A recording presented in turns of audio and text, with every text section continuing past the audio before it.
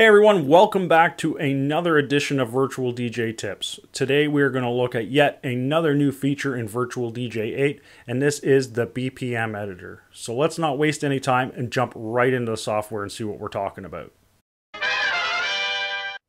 Okay, so as you see, I already have a track loaded in the deck, in deck 1 or the left deck. How do we get into our BPM editor? Well, we can go to the specific track itself and right click on it and select the BPM editor section. Or alternatively, we can just right click on the tap button and the BPM window shows up. So we have this red marker here, and that is determining our first beat. I actually chose this song because it is got a variable BPM, but we'll get into that. So that is showing the first beat. It's determining the first beat is right there. The downbeat is always marked by the light gray bar here. So as you can see, you have the BPM, which you can increase in small margins with the two arrow buttons. And you can see the grid slightly move as well. Or if you find that the BPM is double or half the speed, you can change the BPM just by clicking one of these two buttons here. Now, it's obviously not 43, 44 beats per minute. It is probably closer to 88, and if we did it again, we hit the times 2 button, it would bring us to 175, which seems extremely, extremely high. So pretty much determined that 87, 88 is about the average for this song, should be normal.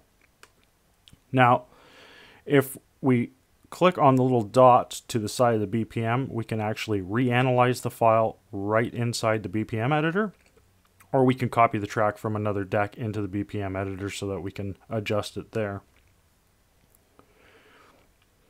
You've got your play button, so you can play your song from your start position, which should be the green playhead here.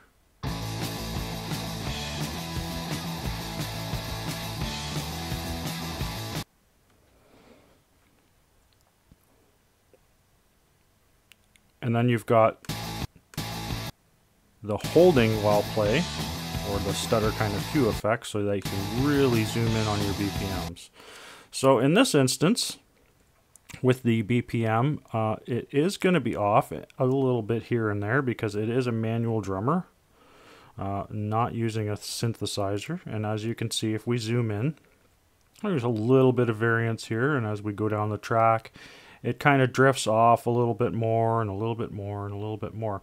So if you wanted your grid to be perfect and you weren't mixing by ear, you needed it to create the perfect loop, or you had an effect that really needs the CPG, then what we would do is we would go, our first red marker is there, we would take our playhead,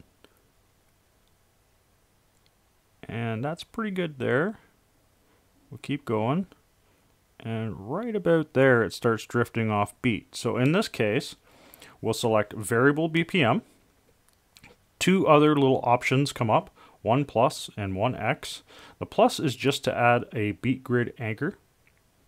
So if we hit the plus, you can see that the beat grid did get adjusted. I'll just watch this area here, and I'll get rid of that beat grid anchor. You can see how the grid adjusts. So I generally recommend just going over every fourth beat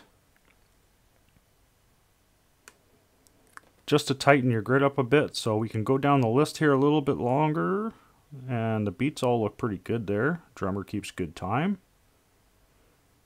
And then we get into a different part of the track here. So if we double click,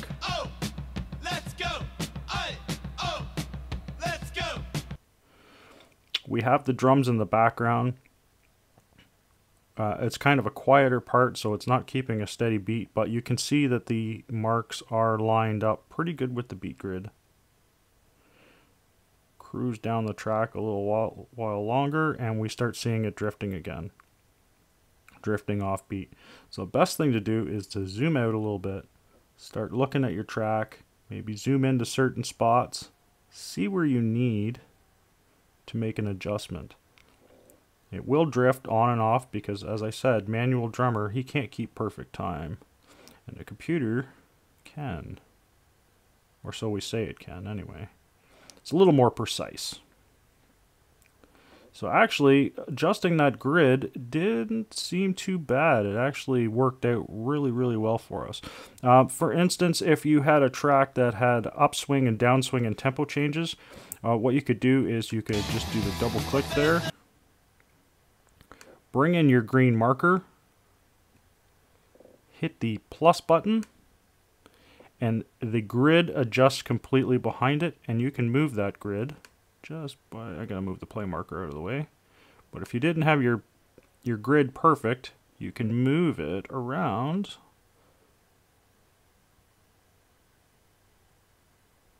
to wherever you wanted it to be so that you could have that perfect grid lined up. I think that's probably pretty good there. The other cool feature is that if you're not good with waveforms and you like to mix by ear, we can go back to the beginning and we can click on this little metronome. What the metronome will do is the metronome will basically snap out the beats for you. What it'll do is it'll kill some of the lows so that you can hear the snapping a little better and see if your song is on beat. So I'll turn on the metronome.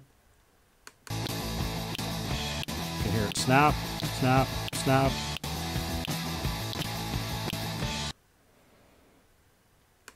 So that's a useful tool as well.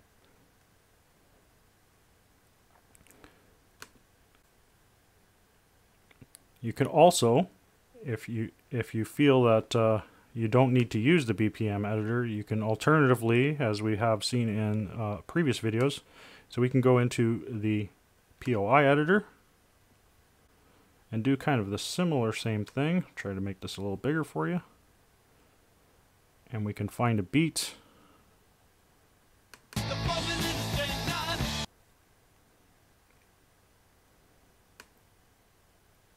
Take our playhead if it'll want to cooperate. There we go. We can take our playhead. We can select new and we can make a beat grid anchor. And we could just make it invisible and we'll just call it anchor 1.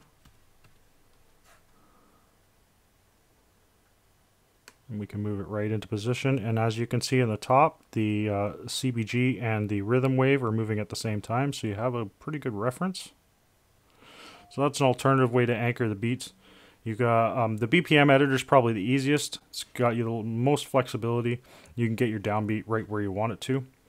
Also, if you want to, in the rhythm wave, if you line up the rhythm wave and the track is stopped, you can just tap once. Or not in this case because we've altered the CPG. If I load another track, I'll show you. Let's go to the beginning, and we'll say that's not our downbeat. We'll say that is our first downbeat, so we line it up here. Tap once, and it moves our downbeat marker to the proper spot. You can also tap it out while the track's playing. If you've got a decent rhythm and you can tap 1, 2, 3, 4, 4 taps will get you the proper BPM. Okay, so that's the BPM editor. That should give you a pretty good understanding of how to use it. Some features such as the BPM editor can be a little daunting at first, but as you see, it's actually quite simple to use. You just need to get in there, get your hands dirty, play with it a bit, and it'll become second nature to you. If you have any questions or comments, please leave them below. I'd be happy to answer. And if you haven't subscribed already, do that as well. Until next time, keep your head in the mix.